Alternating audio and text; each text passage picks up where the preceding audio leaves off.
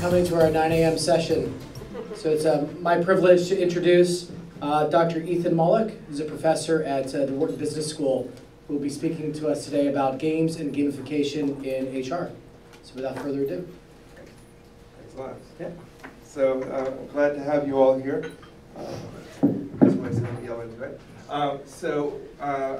We're going to cover a bunch of things today. I just wanted to give you a quick introduction to who I am. So I'm a professor at Wharton. I do a lot of my research about innovation and entrepreneurship, but I've also been studying games for a long time. So not only did I play games growing up, but I wrote a book on games in business, including games in HR. I've built a bunch of training games for teaching a whole bunch of different things, from the US military to teaching about financial literacy. Games I wrote have been published and are used for teaching in entrepreneurship classes. And some of the work I'll present later on is actually from my research on games in the workplace, and that's with Nancy Rothbard, who's a fellow professor with me. So I'll explain kind of when I get there. So I wanted to try and cover a few things today that I think are interesting. I wanted to talk about, first of all, why bother to discuss games at all? So why are we having a seemingly frivolous conversation at a serious place like HRO? I want to talk about games as a way to learn and train, because I think that's one of the really interesting areas. And then I want to talk about gamification and using games as a way to motivate performance and measure performance. So we'll cover all of those aspects today. But if you have questions along the way, feel free to interrupt. So let me frame the question, why games, by first asking you guys a question. Anyone know what this is? What game is this? Okay, anyone ever play Angry Birds? Can you show of hands? Okay. So let me ask you, in 2013, we're at the last stats. How many person hours were spent playing Angry Birds total for that year? Too many is an answer. I need a number though. Give me a number. 10 million? All right. Any others? Okay. So we got a 10 million number. The actual number is 11 billion. Okay. That's equivalent to building an Empire State Building every 6.2 hours in terms of person hours, or Panama Canal every day, right? And this is just Angry Birds, right? This isn't Clash of Clans or anything else. So, what does this tell you, right? This tells you that this is very motivating, right? People are doing this and doing something that has, little social value but a lot of relaxing value. Something here is powerful and interesting, right? And I think that that's sort of the reason why, thinking about games. So I want to tell you a few things about sort of the game market based on this. The first thing is that everybody plays games, and I really do mean everybody plays games. The median age of a gamer is about 37. It's been going up 1 year every year, so people who grew up playing games seem to continue doing it. 99% of teenage boys, 94% of teenage girls play games. Depending on what kind of games you use, it actually tends to skew slightly female in terms of average game player. I mean, it's so prevalent now that, in fact, the video games and violence debate has become a problem because it turns out that you are much more likely to become a violent sociopath if you don't play violent video games growing up, because everybody else does. So it's actually, you stand out more if you're not doing that sort of thing. So it's a really kind of interesting area.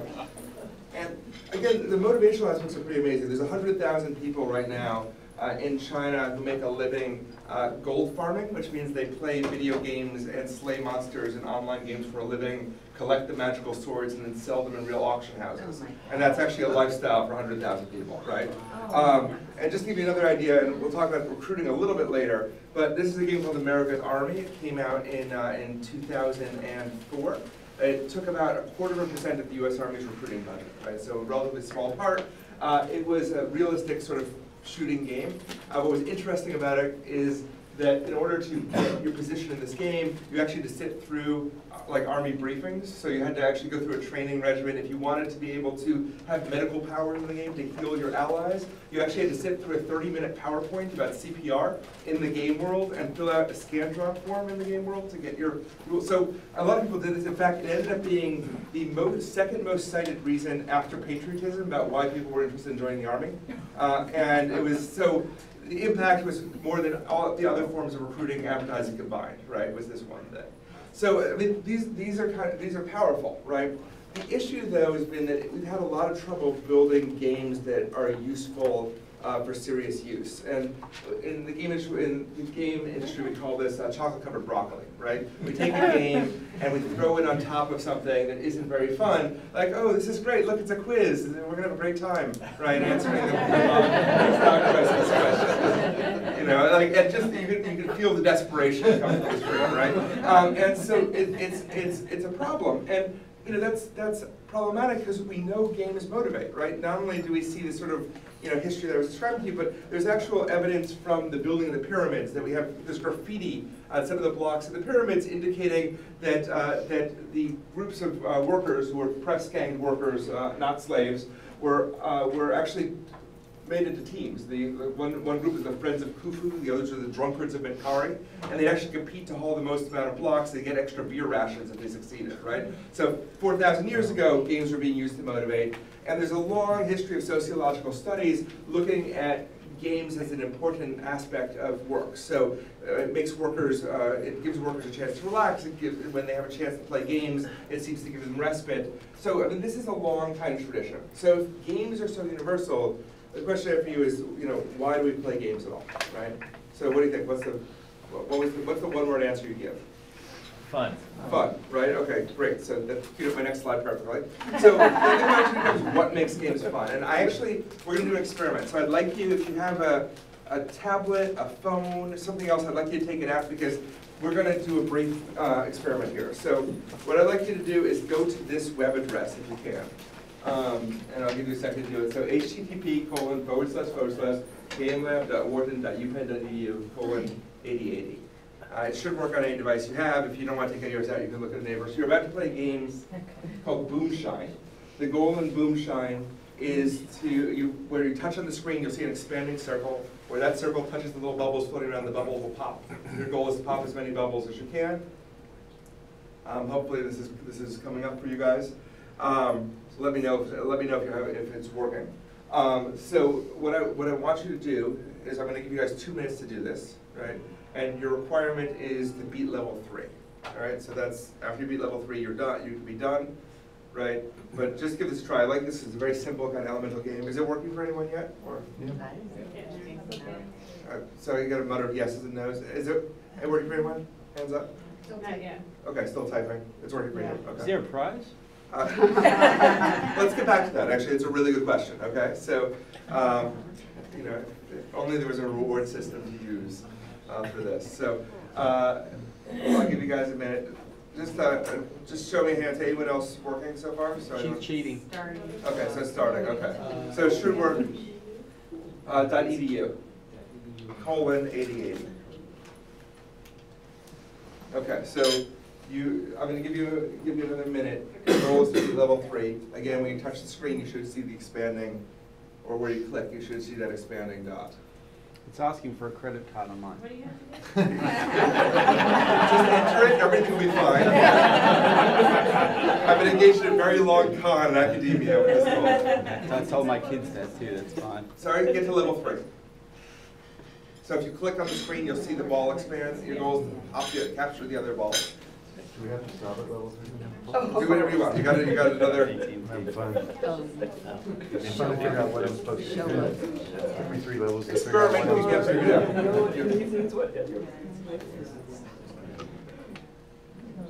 Working for you? Yeah. All right.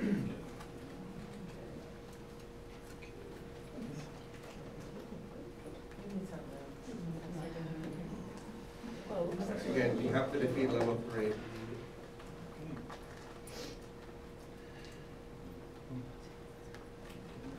How many hours in China did you say there? I can get you that job application. Just let me talk to you. I'm tweeting stuff out. Oh, 100,000. 100,000? Yeah, 100,000. That's a month? No, 100,000 people. People, yeah. Wow. 345 million Chinese are addicted to the internet. Yeah. So, fortunately small, but still a lot of jobs. Okay, I'm going to give you another 30 seconds. It didn't work on the phone.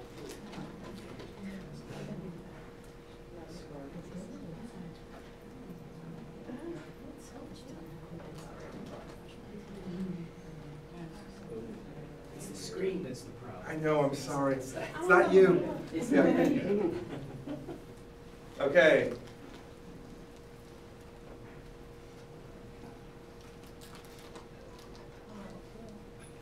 That was not a game side effect. Okay, so let me ask, how many of you are playing? How many of you managed to get to work? Okay. And how many of you beat level 3? How many beat level 3? Okay. And did any of you beat level 4? Level 5? 6? Well, it's kind of 7? Come on, get this hand up. 8? Oh my gosh. 9? Hey, look at me. Come on. Now we're 10? All right. Blown away. Wow, okay. So, all right, Oh my so a gosh. couple things to note, right? First of all, you are all busy, important people. You were able to stop playing this nonsense at level 3. Nobody ever does, really, or very few people actually do, right? So, I mean, what kept you kind of going here, right? Why did people keep playing after you could have stopped? And, you know, what was engaging about this? Why did you keep going? Fills the gap. Sorry? It just fills the gap. So it fills the time where I'm not speaking, and email's boring or something. Okay, good. So time killer. But what specifically about the game? What made it engaging in that kind of way? What made it fun? The feedback of exploding things. Okay, right. So you got this kind of graphical sort of sense of accomplishment, right? Of things exploding. What else? Competition, right? You've got you look of pride as you kept your hand up, right? I mean, there's a sort of natural urge to kind of compete here. Good. Anything else? The colors. Yep. There's a sort of artistry to the whole thing. Anything else? Yeah. Looking for a challenge. Okay. So challenge. Keep playing until it got hard. Okay. So it was getting challenging. Good. Addiction. Sorry. Addiction. Addiction. Okay. There's something sort of inherently addictive in this kind of challenge loop. We'll talk about that in a second. Any other thoughts? Good. You know, and so one thing that people often mention, by the way, that you guys did that I think is implicit in this is this feeling of improvement. And what's funny about this game is, of course, you're not improving at all, right? Aside from after you figure out to push the button, it's all random. There's no way you have any control after 3 or 4 levels about where the balls are bouncing. You're not getting better at it. You just think you are, right? So, I mean, so how does this happen? What makes this work? Well, I think you guys kind of mentioned this. What makes games fun? The first thing is the social aspect. Competition, cooperation, affiliation, all that stuff matters to us, right? Knowing that we're on a team, working with other people, working against other people, that is an inherently kind of interesting thing. We're geared towards competition and cooperation. Those social aspects that you found in the game are engaging. A second is the idea of sort of understanding how the rules work, kind of figuring it out. That's inherently interesting too, right? Playing with reality, discovery, the idea of having a system you can play with, right, is an interesting thing. And then there's this concept that I'm sure many of you have heard of the idea of flow. And a lot of things that you talked about were related here. So flow is that feeling of timelessness you get in a task, right? I'm sure everyone's encountered this at least once in their lives where, you know, the time seems to disappear, you're incredibly productive, you're sort of in the moment, and you look up and hours have passed, right? So what causes this state of flow to happen is sort of a perfect tension between, on one hand, boredom, right? Something's too easy, on the other hand, frustration from something being too hard. Right? So if you can get something balanced perfectly in that line between boredom and frustration, you can enter that state of flow where you're highly productive.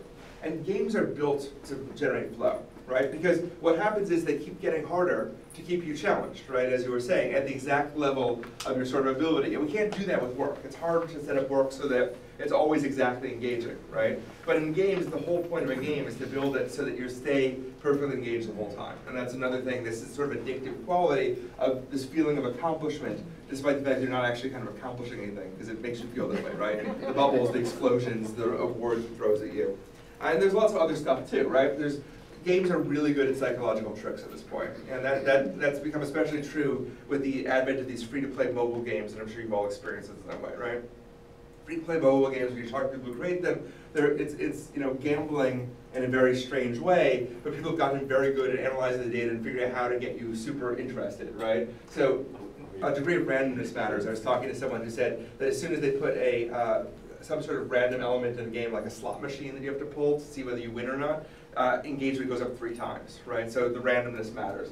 Artistry, you guys were mentioning that. Having clear goals, frequent feedback, all of those things kind of go into what makes games special.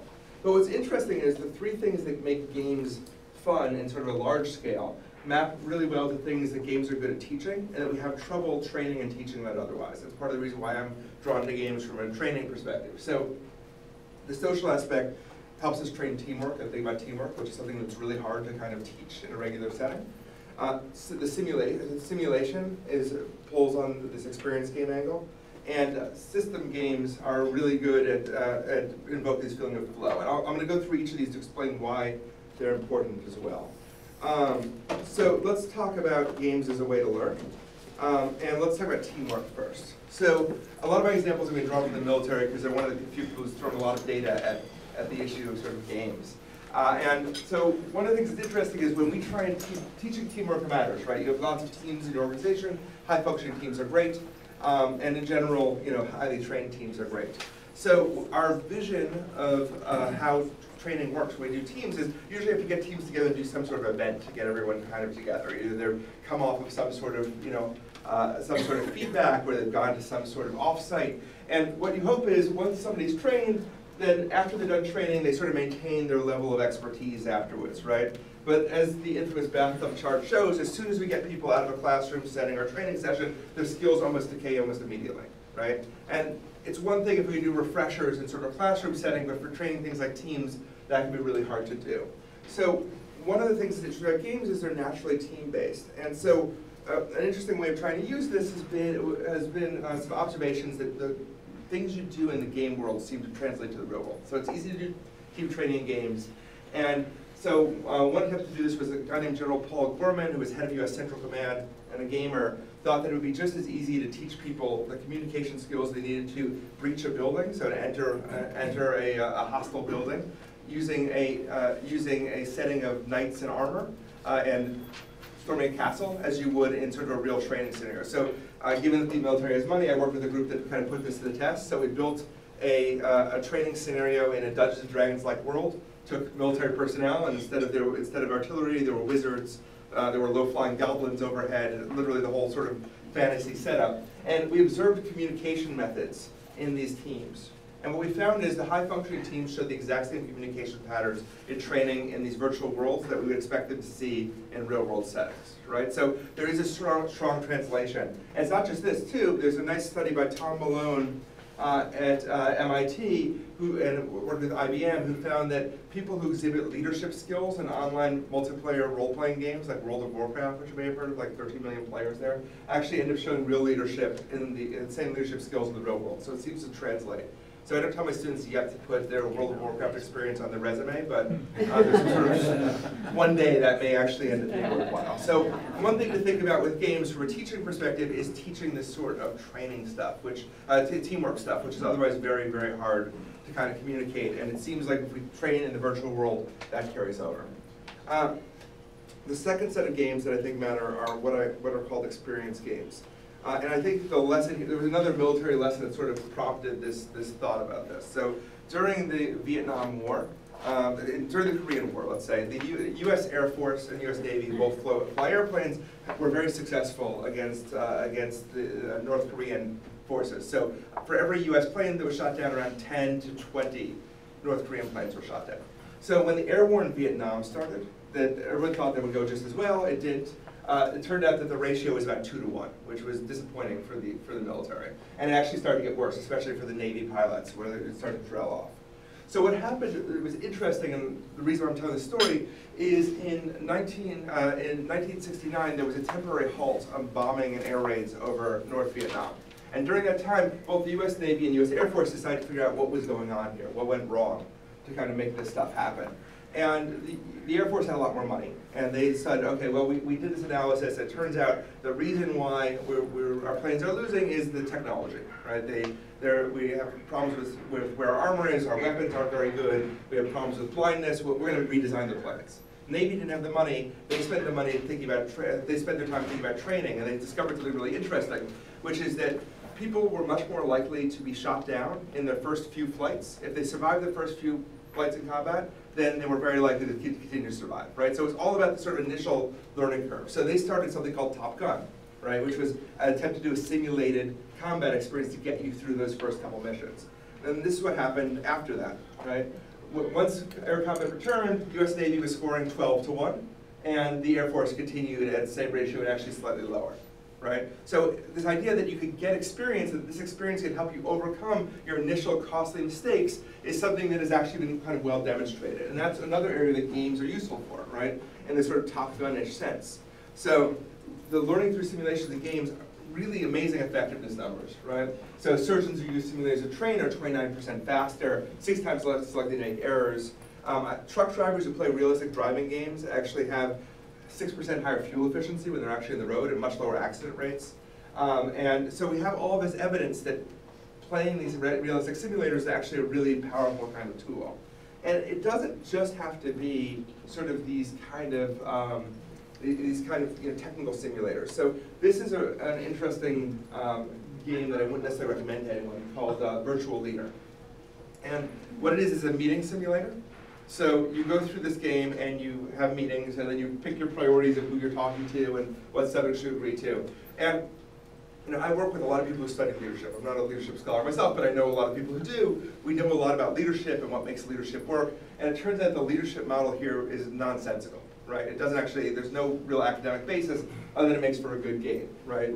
And yet when some reasonable follow-up studies were done on this, found that people who had successfully played this game versus other kinds of trainings were 22% better in sort of fulfilling client requests. So almost like another day a week in terms of productivity 6 months later. And the question for me at a business school is why this is disturbing, right? Is everything we're teaching nonsense? Does it not matter? But what I think is actually happening here that's really interesting is that when you play this game, you're forced to play it multiple times, and you're forced to take on different personas each time. So first time through you play as yourself, second time you're asked to be really hard and mean, but the last time you're asked to be very nice, and you get to see how different reactions play out, right? And I teach in a classroom, tons of MBA students have these really interesting conversations, and we run through all of these cases and discussions, but what happens is everybody's still very concerned about their own persona. They never really experiment with trying to be a forceful communicator, with being more passive, with being more friendly. And what's interesting with this is it's like a flight simulator. It lets you fail and crash multiple times with different styles, and that actually encourages people to think about different approaches to leading and managing, right? So that's what's kind of interesting about this, is that sense of power. So I think even in things like teaching general management skills, simulations can kind of matter and help. And then the most interesting area, I think, is this idea of system games. So the idea is that every part of your organization fits together in some way, and not understanding how that happens is often a cause for disaster, let alone sort of low performance, right? So lots of stories of this. Among my personal favorites, there was an incident in the late 90s with Volvo, where their marketing department decided, their planning department decided that the next year's color that would be hot for cars would be green. And they were tragically wrong, so nobody bought green cars. So what of course happened, the marketing department's looking at this, they're saying no, green cars are getting sold. Now it's, we should put some promotions on green cars and get them off the lot. And indeed, green car sales shot up, and of course production looked at it and said, great, we're completely right, green cars are hot, let's double down there. Right? Similarly, Cisco actually had a similar experience, which was in the late 1990s, everybody wanted Cisco routers, and there weren't enough to go around. So if you were a good salesperson who had made your clients happy, when you got an order, you put in 10 or 20 times the amount you got an order for, with the idea that there was never enough, you'd get 10%, and then you'd cancel the rest, and you'd have happy clients who'd order more in the future, right? Which was great until the economic collapse and the bursting of the dot-com bubble, where suddenly Cisco had $2.1 billion of overbooked orders that were entirely virtual, just to attempt to game the system, right? So this lack of understanding what's happening is actually really hard to kind of teach. But the interesting thing is it's the heart of a lot of good games, right? So anyone know what this game is? SimCity? So the more primitive version of this is a really common educational tool used in 5th and 6th grade, right? And what you do is you plan a city and you build, you build sewage systems and you set up police and you do zoning and you worry about fire and fresh water and transportation. And when I actually looked at the number of variables that 5th graders are managing in SimCity, it's over 600 variables, right? Including technical things like density of zoning, right? And degree of water pollution in various areas and where wind flow was, right? And the idea that you teach people this in a textbook is insane, but in the game, everything fits together in a way that you can play with these variables, right? And understand what's happening. And I think there's some value of that. This is one example from a company of actually putting people in multiple positions in an organization, getting them a sense of understanding how the system of the organization works overall, right? So what if you actually put people in the role of, let's simulate you in your role, let's simulate you in the role of your boss, let's take somebody in another department that you're rivals with, and then you start to understand how the parts of the organization fit together and how your decisions affect other people, right? And so I think it's a really interesting area to kind of think about using games to get other people and these simulations to get people on board. So where does that leave us? With games and training, I think that there's something really exciting here. It's not necessarily easy to do turnkey, so there's not a lot of things I'd recommend to you as like buy this off the shelf, it's amazing. On the other hand, it's not that expensive to build a game. I mean, it's expensive. It's going to be $100,000 and up depending on the situation, but you can actually get some pretty high efficiency gains on the training side. And something that I think is worth kind of considering moving forward, especially if you get higher engagement, you actually get compliance. There's some kind of exciting options here. By the way, if you have questions, feel free to interrupt any time. Any training issues anyone wants to talk about? Okay. So I want to talk about the other aspect of games. We talked about kind of gamification. I want to talk about games as a way to work. So interesting version of thinking about games for work is actually about image search on the web. So this is from a few years ago when this is a search for dog in Google image search, right? It's gotten a lot better since for reasons we'll discuss shortly, but what you see is a bunch of pictures of things that may or may not be dogs, right? And the reason is because computers are usually really bad at recognizing things, right? So it doesn't know what a dog looks like, so it's looking for words around it. Is it a page that's mostly about dogs? This is a picture labeled dog, right? What can we do to sort of pull this out? And so a guy named Louis Van On, who's at Carnegie Mellon, decided to say, is there a way I can create a game that will actually solve these problems for people? So he created something called the ESP game. And the ESP game is a two-player online game. Two players don't know each other. The whole goal of the game is for both players to type the same word, and the only thing those two players have in common is an image. So this is an example of what the ESP game looks like, right? So here's your picture, right? And what both players get to do is type in their next guess about what this picture is. And the goal is, I want to type in the same word the other player does, right? So what's happening, so I see this picture, first thing I type in is dog, if the other person also types dog, we score points and go on to the next picture, right? No other way to communicate other than this. I never know what their word list is, I only know when we get a match. And then over time, what happens is, as people have said dog multiple times, you build up this list of taboo words, so you can no longer use the word dog to describe this, right? So what's happening? You're teaching the computer, right, and you're teaching Google what this image actually is, right? And you're doing it through a game. So people are playing this thing, and what you're doing is describing the word, and I have two separate people who can't communicate, both agreeing, that means that they're not trying to pull one over on me, that word's been used enough, I can kind of keep going. And so it's a really interesting view. Another version of this game then shows these words back to people and then asks them to click on the part of the picture that best represents this. And if you click, the closer you click, the more points you score to your opponent or your co-player. Here's what's interesting about that. It ended up that 200,000 people play this game, 50 million agreements. Many people play this game for 20 hours a week. Oh my God. Right? And 5,000 people play simultaneously to label every image at Google. And actually Google ended up rolling this out for a number of years and then retired after it was done of putting this as Google Image Labeler. So, right, so you're getting people to do free work for you basically, right, because it's interesting and engaging to do so. His next version of this, and I think it's just an experimental phase, it is for the TSA. So the idea is that you've got all these bags being scanned and you really want multiple eyeballs to look at them, right? So how do we do that? Well, let's turn this into a game where you can log into this game and you'll see a mix of actual live images that are coming from some airport somewhere in the nation, you don't know what they are, and exciting fake images with real weapons in them. And your goal is to identify those things that have weapons in them, right? And it's a mix of real and virtual images, and you never know what you're looking at, but if something gets clicked a lot, that's a good sign that the TSA should flag that in real time, right? So hasn't actually been rolled out, but interesting experiment. My favorite kind of example of this, another couple examples rather. So the guy who actually invented, this, Louis Van On, also invented the CAPTCHA, these squiggly words, right? So the goal of those things is to prevent robots, basically automated sign-ups for something like a Google account so I can send spam, right? And so his clever version of that, you might notice a few of them, they seem to be like actual words. So a lot of his invention was reCAPTCHA, which actually takes words that are scanned as part of Project Gutenberg that can't be recognized by the computer, and then shows those to humans. And so basically you're helping translate actual text as you go along, right?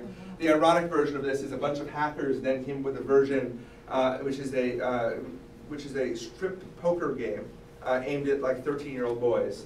And the object of the game is to type in CAPTCHAs.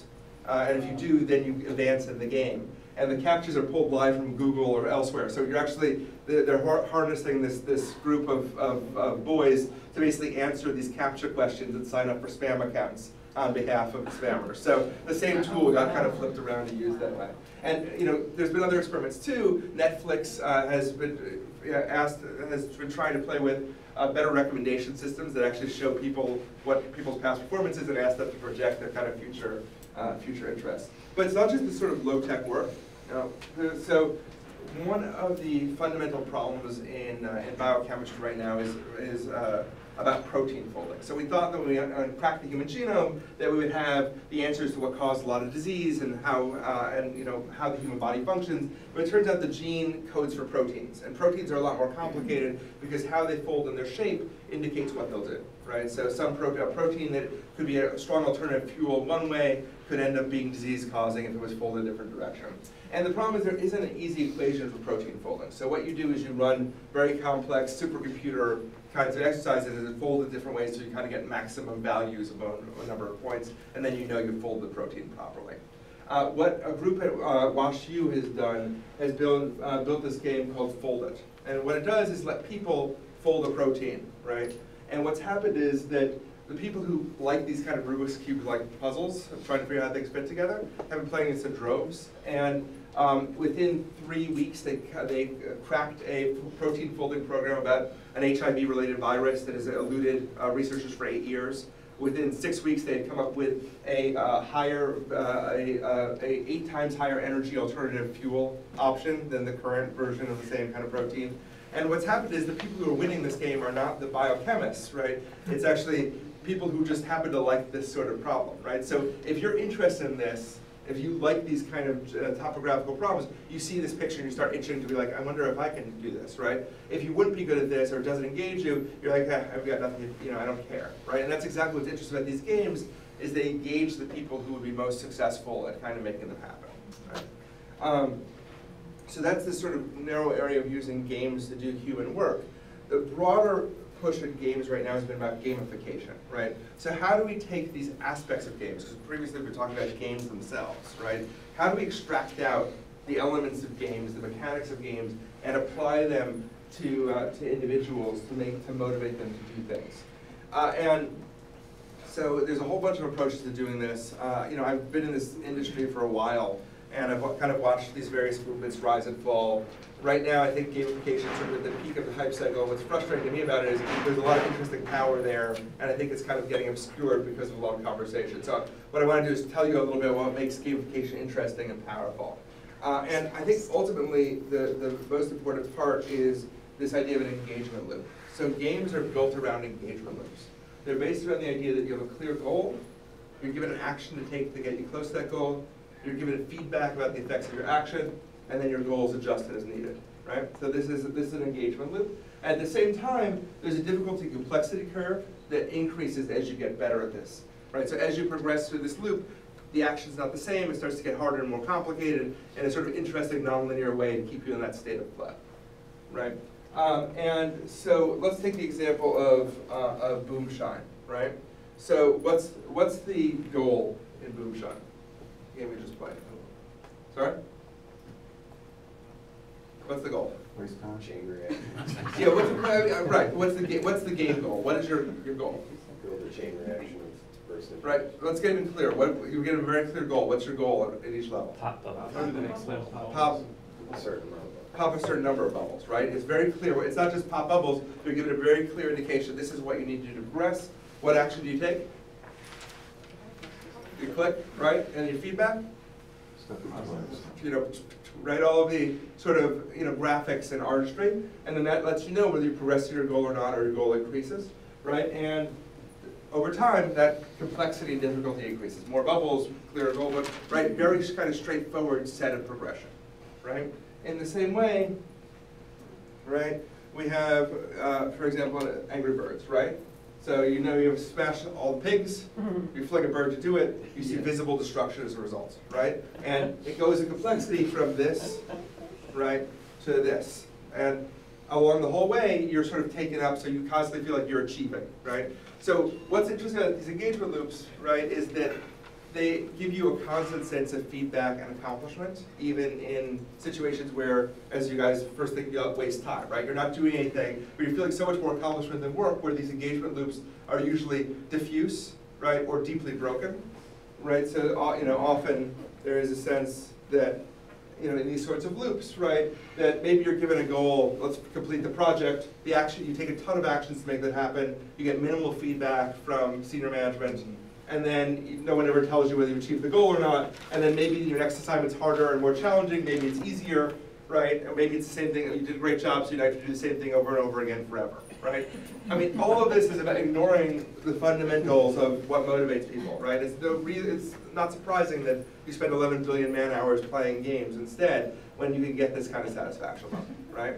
So one key takeaway is, look, let's think about, and if we had more time, we can go through an exercise, think about this, but if you think about this engagement loop as a way of thinking about tightening that loop at work, you will actually get, performance increases in just a basic way. There's no game element here at all. It's just about thinking about this lesson here about how do we get a clearer set of feedback that's immediate, how do we keep goals, and how do we keep moving those up, right? And that's in some ways part of, the goal of good job design is thinking about exactly these sets of issues, right? When games don't choose to do this, they have other elements too, like the special sauces. This is a list of hundreds of different kinds of things you could do to make games interesting. So there's a whole set of this set of stuff, right? So the question becomes, and then what's interesting is we have evidence that games are extremely motivating, right? And they're motivating in lots of different dimensions. So the question then is, what happens if we actually start taking games and making it work into a game, right? So rather than going through this engagement loop, what if we throw game elements right in? And this is the idea of gamification. And it's an interesting one, right? Because they're so motivating, there's some danger there too. So I want to talk about my research on what makes good and what makes gamification good and what makes it bad, right? Besides goatees. So I've done this series of research projects at a large Midwestern technology startup company that was pre-IPO with Nancy Rothbard, who's a fellow professor at Wharton. And we found this idea of the paradox of mandatory fun, right? And this actually applies not just to gamification, but also to company parties and a whole bunch of other areas where there's potential kind of blowback, right? And so here's how this works. So we actually did a couple of experiments. Our first experiment was we took this fast-growing company, and they let us do a field experiment. So we took a third of the sales force of this company and turned their work into a game, right? So when you actually completed a call in Salesforce, it would trigger big screens all around. You can see a picture of someone slamming a ball into a basket. You get a score. The amount of score you got depended on whether it was a hot lead or a cold lead, or a lead that was desirable. So really fully data connected. There was big ESPN-style displays that would show people's stats, and it was set up as sort of a very elaborate sort of game. We took another floor, and we just did leaderboards. So big screens, still the same big screens, but these big screens just told you where everyone was ranked. Still kind of graphically nice, but it was no game element, right? So same information about here's how people are doing, but without the game team element involved. And then we had one floor we left it alone, right? And we also examined this issue of consent, right? How people were people buying into the game? So the people who bought into the game were those who followed the game closely, understood the rules, and thought the game was fair, right? And what we found was interesting. So these are the conditions, right? So game, control, and alternative control. And here's what we found: that there was no effect really in the games. So on the performance side, leaderboards decreased performance. There's a whole bunch of information about when, and there's a lot of research out there about when showing obvious rankings increases decreased performance. There tends to be a strong gender effect there. It tends to work differently for creative work versus sales-oriented work, but leaderboards decrease performance. And we found that there was a borderline decrease in performance for people who didn't buy into the game but played it, right? Now, we also measured affect, which in sales is kind of more important because performance is sort of hard to get at in a lot of ways. So affect was they're feeling positive and energized about work, they feel enthused, stuff that we know ties well to creative and sales work. And we found that if you bought into the game, if you thought the game was fair, you understood the rules, and you followed along with it, it actually had a huge increase on both your affect, so your personal feeling of energy at work, and also your attitude towards the company, right? Did you feel that you were part of the company? Did things that happened bad to the company affect you personally? all those aspects. And on the other hand, if you did not consent to the game, the affect effect was negative, right? So if you did, you ended up feeling worse about work and less energized at your job, right? So the question became that, well, okay, this is the issue of getting this kind of buy-in piece matters. How do we affect buy-in, right? How do we get people to buy in, and what happens there?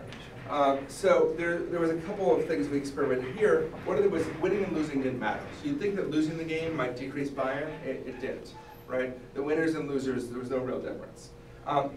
Gender didn't play a difference. What seemed to matter is gamers, right, were more likely to buy into this. So if you played a lot of games outside of work, much more likely to buy in, which isn't surprising, right? So your audience matters in some case. But we wanted to find out more. What could we do in the field, right? What could you guys do if you wanted to implement gamification or any other sorts of, supposedly fun, kind of motivating program to get the positive effect and not the negative? And again, there's other research that suggests the same things are happening at company parties and retreats and all the other sort of voluntary fun things that actually can, for some people, will actually have the negative blowback effect. So how do you dodge this? So we actually did another set of experiments where we created 3 versions of this game. So it's a really simple game. You've got a bunch of shapes. Your goal is to click a button and collect that shape, right? So exact same, pretty boring, kind of straightforward game setup. And what we did was create this version and 2 other versions. One, exact same mechanism, but we went completely over the top fantasy setting where you were trying to destroy an army of orcs that would explode in goblets of blood every time you hit the button, and fireballs would shoot across the screen, and there were screams and yells. And then we did the happy farmer version, where people were coming to you and you were trying to grow the vegetables or plants they wanted, and they'd disappear with a shower of hearts and thank you. And just trying these sort of 2 very different kind of approaches. And what we did was we gave people the choice, in some cases, between which of these they wanted to play. Some people we didn't give a choice to. Some people we gave a choice to and gave them the opposite of what they wanted, right? So you have the preference. The psychology stuff can be tricky. I'm a sociologist by trade, but I've worked with psychologists here. I'm like, wow, you guys are really good. And so what happened that was interesting is that if you had a choice, right, you actually had, that's what got you to buy into the game, right? So if you had a choice about what to play, even if we forced you, we didn't say game or no game, but we gave you options, big increase in buy-in, right? And if we didn't give people a choice, right, but there was no impression of a choice, it was somewhere in the middle. And if we got them the opposite of choice, it was the opposite, right? And you'd expect this to be for satisfaction, but this was actually for, did they understand the rules? Did they think it was fair? Not the process of selection, but the actual game, right? So the whole thing is tainted by a lack of choice, right? So even though we think we're doing something fun, hey, you're gonna get to play a game, isn't that better than doing something boring? If you're imposing it on someone without giving them a choice, or even worse, if they've expressed a preference going against that, it actually taints not just the sort of choice process, but the actual play of the game, right? Which weren't different any other way, right? So what does this mean? It means that a control study shows that gamification can have a large positive impact, but you actually need to get it right, or you end up with a negative blowback, right? And what you see is when people do studies on gamification, so I'm glad to talk to an HR crowd, most of that is done about marketing, right? So what happens is you find if we include game elements on our marketing or our website, engagement shoots up. And what they're not measuring is the fact that it's shooting up among some people, and the people who don't like it are just not going to that website, right? So they're kind of reporting false data in some ways without knowing it, because they're telling you engagement is up, but they're not telling you that's because we've turned off some section of the audience, right? And if you oppose this gamification or any other kind of fun event, you end up with this mandatory fun where you get the kind of potential negative effects as well as the positives. So what are the rules here? So games can work really powerfully. They work best when they're voluntary. And when you realize that you don't want a universally fun game, you want a game that appeals to your target audience, right? That can be people inside your organization, demographic segment. In the example of folding, right, the folding game, it was fine for it to be really boring for most of you, as long as the 1% of people who love folding and are willing to spend time found that great, right? So there's been at least one game I've presented to each of you where we're like, I can't believe people are doing that, right? That's fine. It doesn't matter that you feel that way if the right target audience feels that this is a good match, right? And it also helps have gameplay and real-life actions coincide. So this happens in training too. So there's an issue when you build simulations, you need to actually think about including elements like fantasy elements to distance themselves from the real job. If it's too close to the real job, then the difference between reality and fiction blur, and you can end up with inappropriate fidelity, it's called. So my favorite example of this, again, a military example, really realistic shooting simulator, very expensive, right? So when they brought soldiers in to use this, the goal was to get them through as quickly as possible, right? So what they eliminated from the shooting simulator was reloading. And it wasn't like they would thought that people would actually forget to reload, right? Because at some point your gun stops working and you need to reload, right? So simulator was great, but what ended up happening is when people were in the field, they had picked up the rhythm of the simulator. So even though they knew they had to reload, their timing of supporting each other and knowing when that was happening and having the pace of combat was actually hugely off, right? So this idea that if you have something that's realistic, if that doesn't reflect, you want the realistic parts to reflect reality, and you want the unrealistic parts to be in some ways sketchier, right? Cartoonish or fantasy setting. It's why I actually set a lot of games in sort of purposefully slightly bizarre universes, just to kind of force people to engage with the real parts, right? While not having them learn, I don't expect that the people who are playing that Dungeons & Dragons military simulator would actually be expecting wizards to appear, right? So it was great because we didn't have to model the right way in which artillery works, because we don't care, right? That wasn't relevant to the game. So this idea of trying to build something completely realistic could also be really dangerous, right? Another few things, games aren't just another media. It's not like we now have video briefings and, like we can show you a tape now instead of having to do classroom instruction. There is something sophisticated and complex here that its best is extremely motivating, and if done badly is chocolate covered broccoli, right? And you can actually make people act in games, which is really interesting, right? So an experiment I'm trying to work on now, and I'm happy to talk with anyone who's interested in doing this. I've been trying to think about using games to actually do assessment in deep ways, right? So I know from that Army simulator, I talked to the America's Army game, I talked to some of the creators of that, and they said that they, within observing 10 minutes of gameplay automatically by the computer, they could give you within 2 points what your equivalent of the Army SAT would be, right? Because you can watch gameplay and you have enough samples and you can pull data out in really interesting ways. So there's some, they never did it, right, and they kept it quiet. But the sort of psychometric testing angle is really interesting because you're forcing people to live things rather than just trying to guess what the right answer is. When I create games for my class, I often make them really complicated. The underlying logic is clear later, but people aren't given a lot of information early on, partially to sort of prevent them from trying to play the game to win it, right? So it's a problem with a lot of simulations where you're just trying to win the game. The goal is to try and create a situation that's richer than that. And I don't have time for the game exercise, so sadly I won't have a chance to do that. But let me give you a couple thoughts and conclusions, and then if you have questions, I'm happy to answer them. So first is games have a long history of effectiveness. If gameplay is already happening in your office, right? People are already doing this as a way to kill time. People are playing games all the time. Billions of man hours are being spent. This is something you can take advantage of. And you have to think about designing games with using both art and science. So if this is something, I think there's huge strategic advantage of getting good at this, and it doesn't have to be everything, right? You don't have to do gamification and training games and recruiting games, but narrowing your focus on one of these can create a lot of value.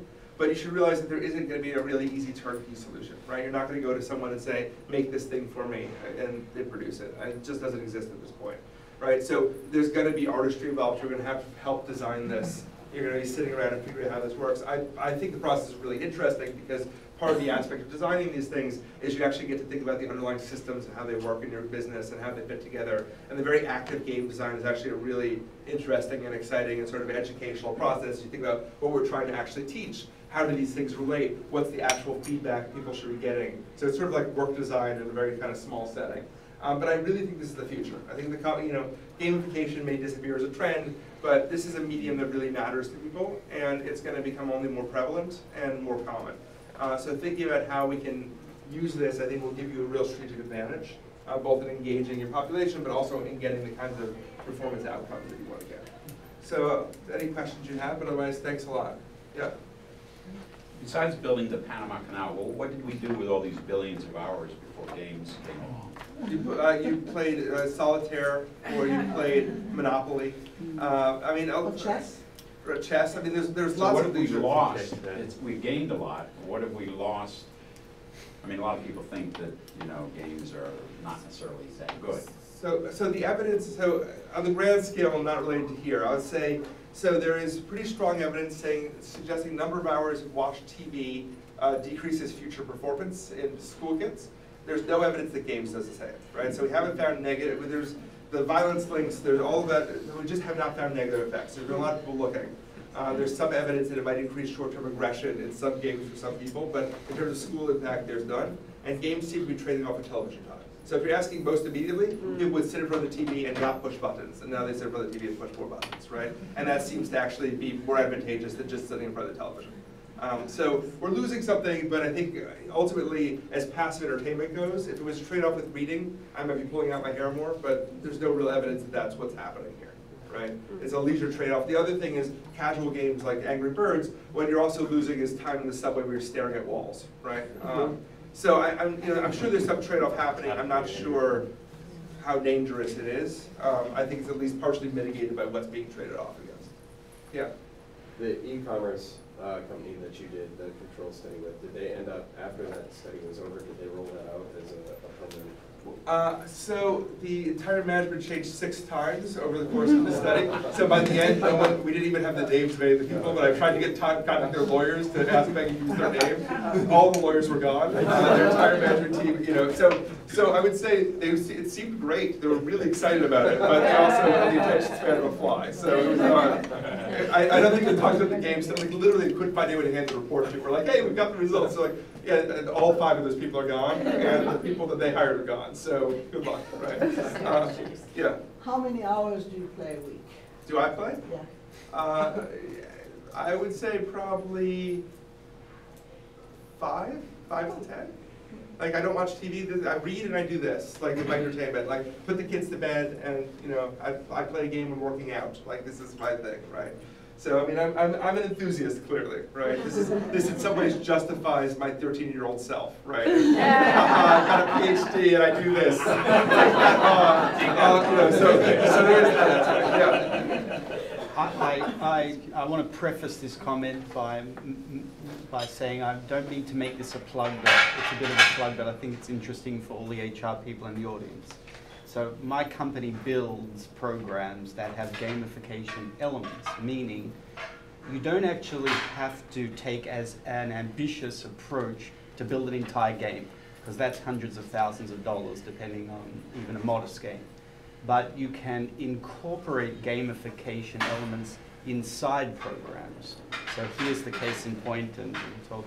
So for a big retailer, 250,000 employee size, we have recognition programs and service awards and da-da-da. And then if you happen to be a sales associate, you will see on your screens a slightly different view, and you will have targets for your department. And because if you have sales organization, you have targets, it will say to you, would you like to set yourself a target? And if so, how aggressive do you want your target to be? And the more aggressive you make your target, the bigger the reward. And then it shows you how you're performing against your target.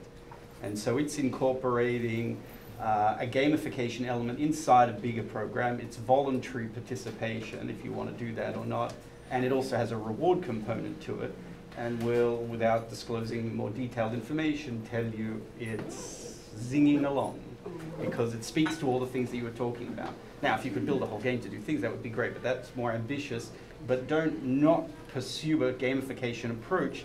You just have to think about in your environment and how would something work, and it's baby steps, you know, and you move slowly, step at a time, and you prove something out, you get more money behind it, you prove something out. But there's the illustration of telling you this stuff really works and moves dollars, you know, and allows for people to play if they want to, and if they don't want to. Actually, the problem that we're facing is, well, they might do that after hours, and now it's a labor work issue.